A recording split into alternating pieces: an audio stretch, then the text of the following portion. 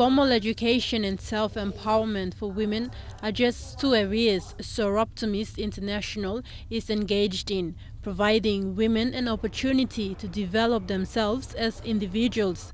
The international organization targets women in suburban areas who are passionate about becoming independent and supports them financially through educational institutions. It's focusing mostly on education, so we have and we are still putting through young girls through high school, and we go to settlements and find women that actually need help and want to be independent.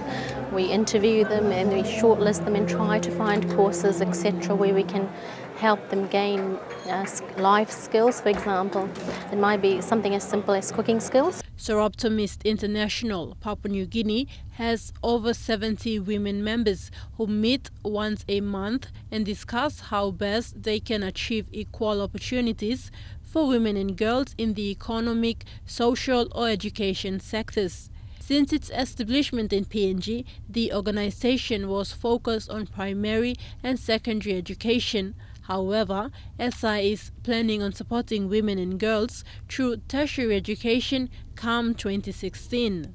So next year, the focus is still education, so we'll be looking at more girls that we can put through high school, but we're also looking at working through and putting girls through tertiary education. So that's a lot of funding.